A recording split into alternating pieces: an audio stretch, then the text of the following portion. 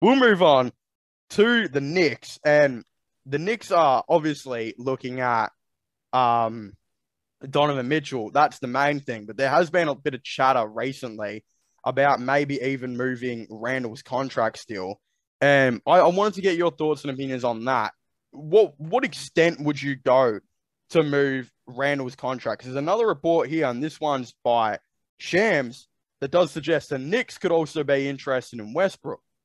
But in them bringing in Brunson and Barrett, still being there, and I guess bringing in Mitchell, how would Westbrook mesh with the team? Like, would you trade Randall up for Westbrook, or does that make any sense at all to even do?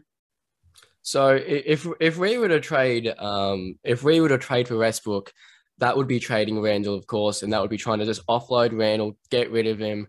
We don't want him, and would be getting nothing in return besides Westbrook. It's not the greatest trade for signing a player to Randall to $30 million a year. He was a all-star last year. You really are selling at his lowest value. It's not a good idea at all, but it's the reason why people are saying potentially that might happen. And there's rumors of Shams and, Mark Stein. It's all coming out. And the reason why that's coming out is because, the Donovan Mitchell, rumors and saying we're going to get Donovan Mitchell. And you look at Donovan and Julius Randle, they are not going to play well together. That's just, they can't play well together. That's just not going to happen. You look at a team of Jalen Brunson, Donovan Mitchell, Julius Randle. Randle's probably the worst forward to have with Donovan. Randle's not going to play that role as a Gobert and do, your pick and rolls and your screens. What Randle wants is the ball in his hand. He wants to be in the post. Yep. It really, when you think of a big man to play with Donovan, he's the worst one. And going back to what you were saying about Westbrook coming to the Knicks, he would get bought out immediately. Yeah. He wouldn't play a game at New York. It's like you said, we've got Brunson, and he's just not needed. He's the outroar of Knicks fans if we actually trade for Westbrook to actually play him, and if he played a game in a New York Knicks jersey, it'd be a bit weird. You wouldn't hear the end of it from Knicks fans. They would not be happy. Yeah, but in saying that though, wouldn't you try and offer Randall for Mitchell to try and make that happen? Or do you think that the Jazz are just not interested in Randall at all? Because they've got no forwards right now. The Jazz, they've got 10 different guards that, because what I see the Jazz doing, and I think a lot of people are starting to theorize this as well, is they might be setting up to try and do what OKC did a couple of years, where they have so many of these veterans and they try and build their trade value up. And in saying that though, you can do that, but what OKC had going for them is they not only had the three good guards that they could move anytime, Dennis Schroeder, Chris Paul, and there was a couple others here and there, SGA, they of course wanted to keep, but they had forwards and centers, Steven Adams, Danilo Gallinari, those type of players, right? You look at the Jazz, it's just so many guards, Mike Conley, Patrick Beverley, Donovan Mitchell's still on that team, Jordan Clarkson, so many guards right now. Why wouldn't they look at a Julius Randle? Imagine if they could build up Julius Randle's trade value again, or at least just have him as, a player to just even help bring in some people into the seats, because he's going to help win some games. He's going to do that. But yeah, what do you think? Is that a thing that the Jazz look at? Randle as a player they trade for Donovan Mitchell?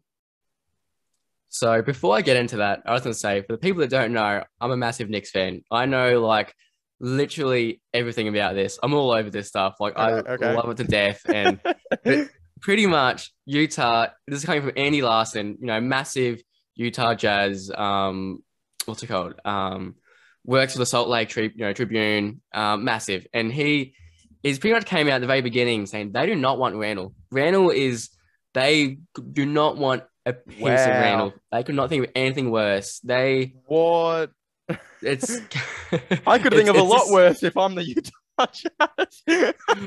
It sounds like Danny Ainge does not believe in the Randle train, and the big thing is they do not want big contracts. They just want to get some rookie contracts that are on some really, really long contracts. See, that's why they don't want RJ Barrett. They don't want RJ either. That's a big thing. They do not want RJ because they're gonna have to give him a max contract next year. They don't want to do that.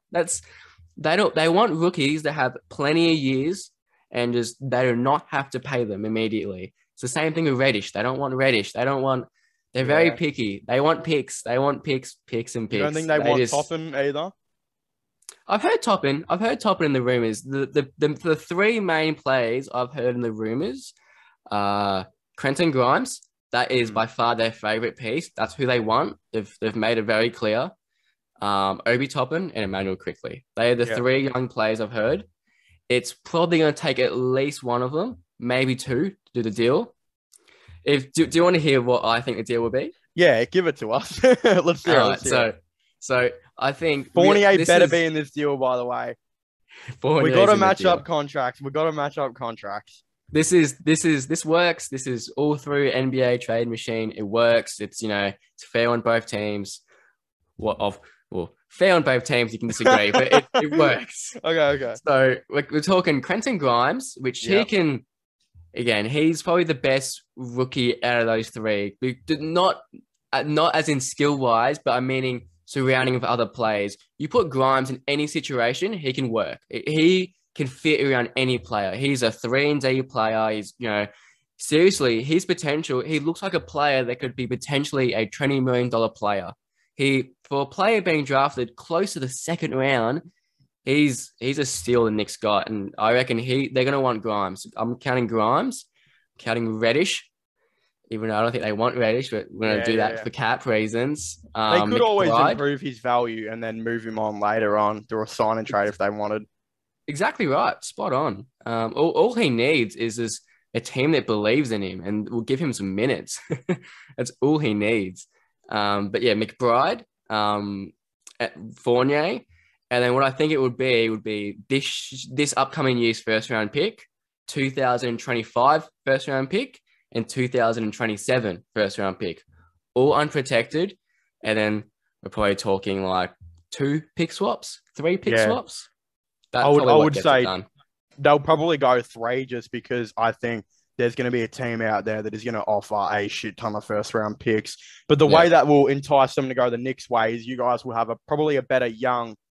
you'll offer up better young players than what the other team probably will. But Jazz have to figure out their guard situation. You can keep all these guards and try and increase their value. But at the end of the day, you're going to be trying to fit Evan Fournier, Mike Conley, Patrick Beverley, Jordan Clarkson, Miles McBride. And there's going to be a couple others that I'm already forgetting. Emmanuel Quickley as well. All of these players you're going to be trying to fit in and give minutes to. And you're going to be seeing nights where Pat Bev is going to be playing 14, 15 minutes. And that's not going to increase his value at all. So they're going to have to figure out what they're going to do with their guard situation right now, because they've probably got right now 8 guards on the roster or something. Do that Knicks trade and you're probably going to add even more to that. And you're going to be seeing dudes like Mike Conley playing the 3 at Utah. It's going to be a bit of a mess. So they've got to figure out what they're doing with their guards. Through the wastelands, through the